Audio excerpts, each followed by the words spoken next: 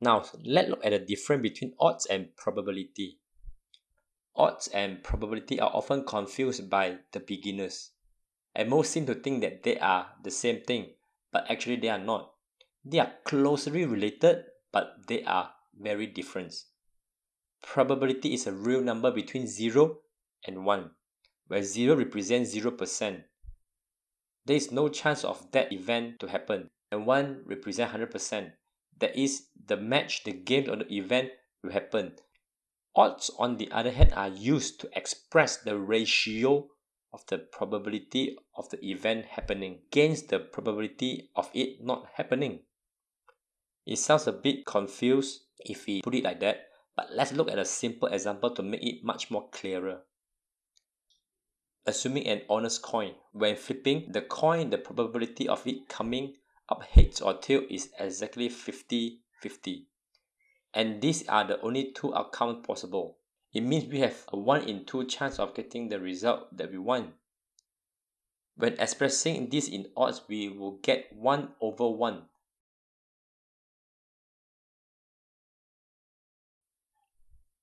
To roll a 6 on a 6-sided dice, assuming the dice is honest, giving us a probability of 16.66%. This is because the dice has 6 sides and 100 divided by 6 equals 16.66. In the other words, we have a 1 in 6 chance of rolling the number we want. When express it as odd, this is 5 over 1.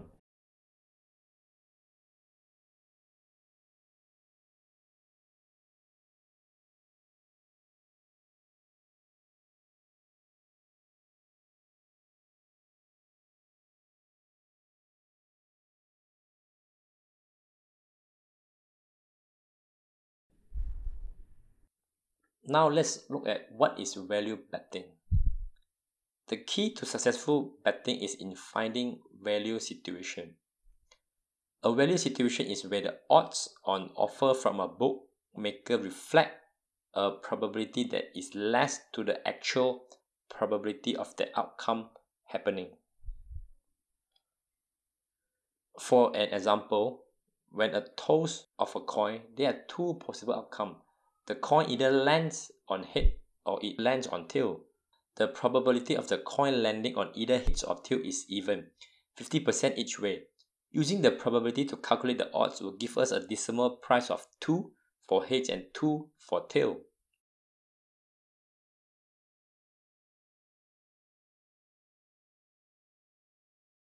Bookmaker A is offering odds of 1.9 on heads, while bookmaker B is offering odds of 2.1.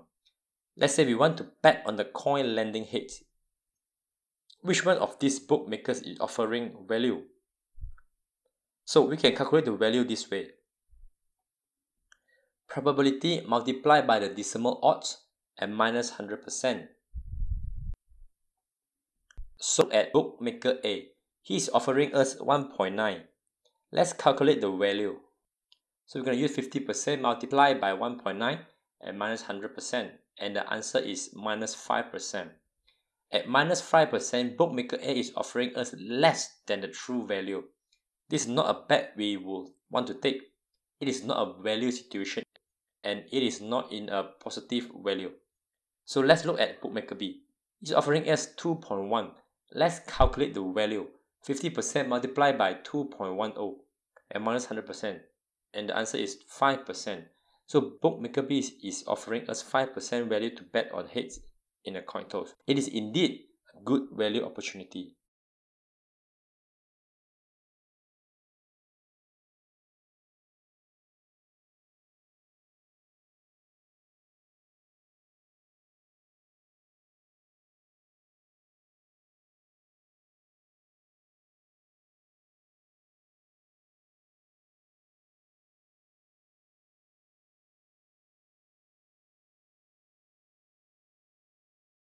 Let's look at what is the bookmaker's advantage. Unfortunately, here is the bad news. No bookmaker is going to offer you a value situation such as the coin toss. If they did, they will go out of business very, very fast. In fact, bookmakers never intend to offer value situation at all. They always intend to offer odds that are less than the value. The odds that a bookmaker gives should base on their calculation of probability of the games. Therefore, the odds that they give might be lesser so that they could earn no matter what is the result of the match. For example, a real-life bookmaker will offer odds on a coin toss in the range of 1.9 for heads and 1.9 for tail. Let's say they receive $100 worth of bets on heads and $100 worth of bets on tail, accepting a total of $200 worth of bets in all. Now, let's say the heads wins. The bookmaker pays out the odds of 1.9 for the $100 worth of bets on heads, essentially paying out 190, but they accepted a $200 worth of bets. Yes, they keep the $10 for themselves, and this is popularly known as the commission, but commonly also referred to as the juice. This is essentially how a bookmaker makes their money, by not offering the full value odds. For now, let's look at a more realistic example of calculating value. A football match. Let's say that Manchester United are playing with odds of 2.5 to win. The odds of 2.5 on offer imply a probability of Manchester United winning at 40%. Now let's say we have done our homework and have calculated our own probability of Man United winning at 50%. So let's calculate the value. 50% multiplied by 2.5 minus 100% equals to 25%. Great! If our estimated probability of a MU win is accurate, we have identified a very good positive value situation. On the other hand, if our assessed probability were less than the bookmaker odds, implied probability of 40%, the odds of 2.0 would not represent value at all.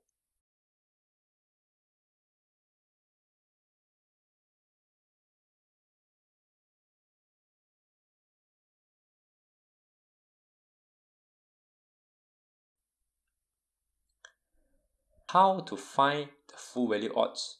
So if bookmakers are not looking to offer full value odds, then how do we find the value situations? Now this is very important.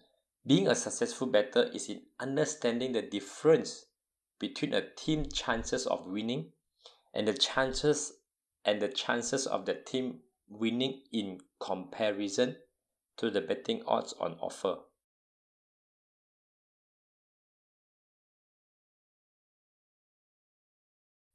Sometimes it takes seeing it with our own eyes.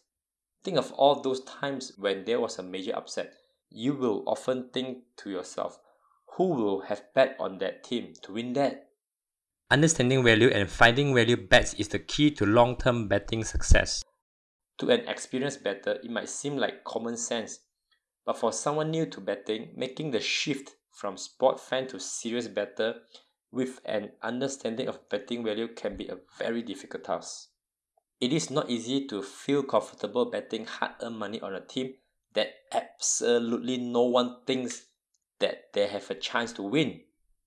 But to become a successful sport bettors require just this: finding value bets and consistently backing them, no matter how uncomfortable it makes you feel, is what makes a successful sports bettor.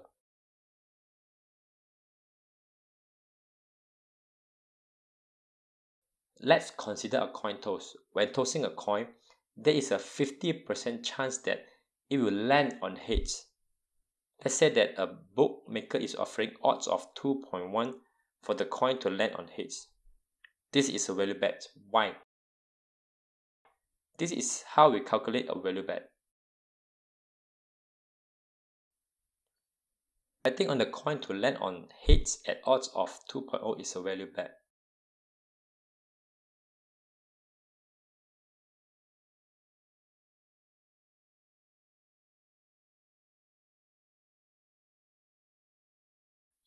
Betting on sports, however, is a little bit trickier. Unlike a coin toss, we do not know the exact probability for a given outcome. We might give our best to estimate on who may win in the upcoming Premier League match between West Brom or Manchester City, but it can only ever be our best estimate. And this is the task of a successful sport betting. A successful sport bettors find value bets by estimating the likelihood of given outcomes better than a bookmaker does.